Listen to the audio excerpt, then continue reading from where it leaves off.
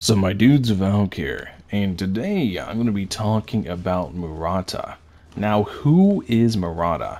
The only way we know anything about Murata currently is through the Archons themselves, Zhongli and Venti. Venti, I believe in the manga itself, says that Murata is a warmongerer who just likes to battle. And Zhongli in the Kite Quest, one of the first times we meet him, whenever mentioning the Pyro Archon, says Murata's war rages on like a flame, in reference to the Pyro Archon. Now, why am I specifically extremely excited for Murata? Well, we know from Ball or Raiden Mai that characters with similar namesakes tend to look the same, are Venti like Windy. They tend to look very similar. And you can say we already had the Luke who's gender-bent Murata. Fair enough, that's kind of the same.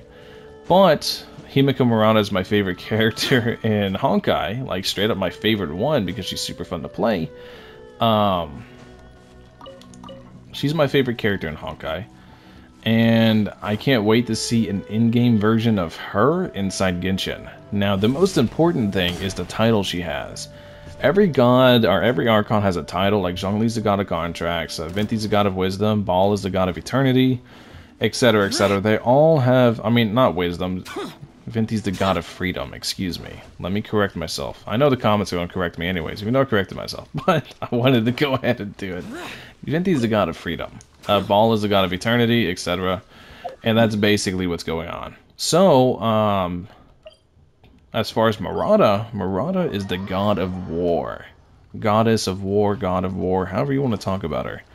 Not the Pokemon. I mean, like, you know, Kratos. God of war. Not God of war.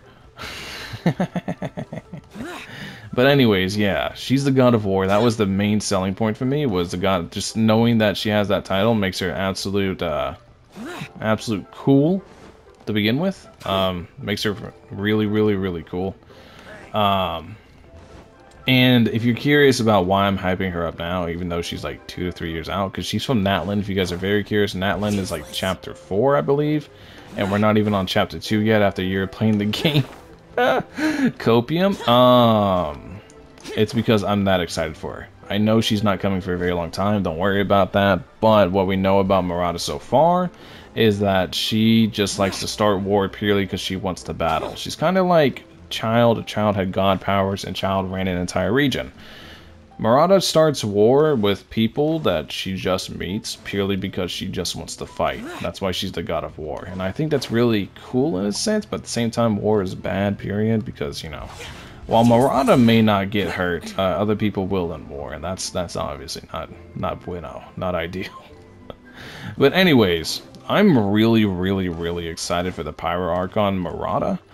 And hopefully this video lets you guys a little bit, gives you guys a little bit insight as to why. Now, when Murata is coming, who knows, dude? It could be 2 years, could be 3 years, could be 5 years. Who knows with Mihoyo? But anyways, let me know what you guys think about Murata in the comment section below. Well, you guys, if Murata was to come out tomorrow, would you guys pull for her? Or would you guys be excited for the Pyro Archon?